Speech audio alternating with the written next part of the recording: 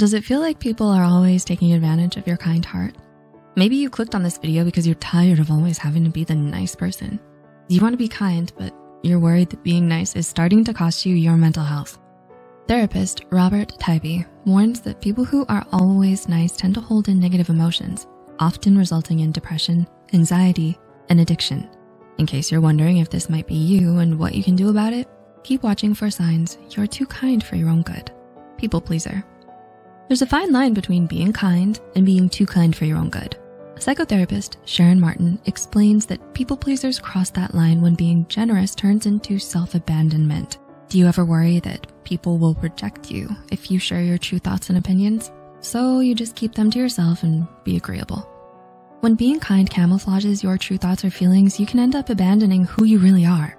Psychotherapist Dr. Beaumont helps give a reason for this behavior, saying most likely somewhere along the line, you've needed to fit in for your own self-preservation. This part of ourselves is called the adapted child. We adapt to get our needs fulfilled, always saying, I'm sorry. Maybe you're the type of person who apologizes for everything and anything. You apologize when asking a question in class or for not understanding something. Maybe you apologize to your friends and family for taking up their time. These are just a few examples of things you shouldn't feel guilty about or apologize for. It's important to ask questions when learning, and if someone makes you feel guilty for spending time with them, they aren't your true friends. If you're always saying I'm sorry when you have nothing to be sorry for, this could be a clear sign that you're being too kind, according to Nurturing Minds counseling. It's always yes. Is saying no a foreign concept to you? Maybe even the idea of saying no feels like it would take supernatural strength. Therapist Dianag Garcia says that you're being too kind when you say yes no matter what, even when you don't want to do the request or you don't have the time, energy, or resources to take it in. It's important to say no sometimes, especially when it means protecting your inner peace or staying true to yourself. Not everyone's opinion matters. Have you ever stopped pursuing one of your goals because you were worried people would make fun of you? Or are you choosing a life path because it's what the people in your life think you should do, but would make you miserable? One of the big signs of people pleasing is thinking everyone's opinions matter equally. You try to make everyone happy all the time without differentiating whose opinions matter most and whose opinions you can dismiss, says psychotherapist Sharon Martin. Of course, there will be times when you will rely on the opinion of others, like when receiving medical advice or getting advice from someone you look up to and feel safe with. But if you don't admire them or they're outright mean to you, their opinion shouldn't matter, but yours should. It's not your responsibility. You are not responsible for other people's experiences or feelings, says therapist Dianag Garcia. Of course, there are circumstances where you may hurt someone's feelings and you need to apologize and take accountability. But if you aren't the cause for their feelings, you shouldn't feel responsible for their emotions or reaction. Do you often take on the blame, even if what happened has nothing to do with you? Have you ever ordered takeout for your friends or family and the restaurant forgot someone's order?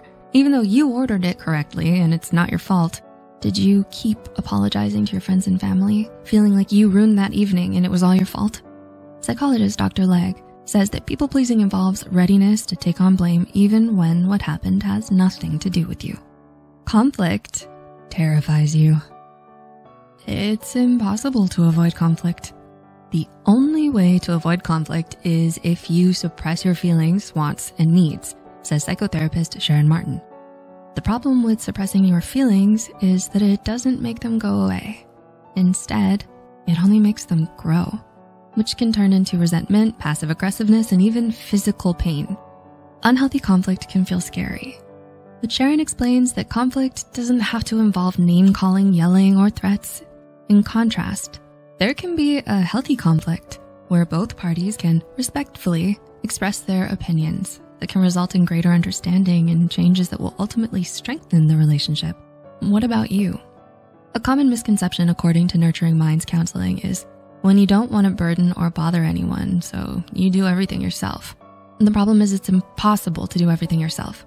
Starting from the time that we're born until old age, there will be times when we need help. It's impossible not to. You can't learn how to ride a bike on your own or how to drive by yourself, for instance.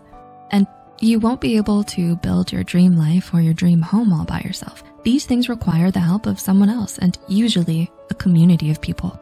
The truth is, everybody needs help in life. It's just part of being human. Does this mean you shouldn't be nice? Not at all. But there's a big difference between being kind because of your values versus being kind because you're scared. Robert Tybee explains that being overly kind is less about your values and more a psychological response to protect you from what seems to be a scary world.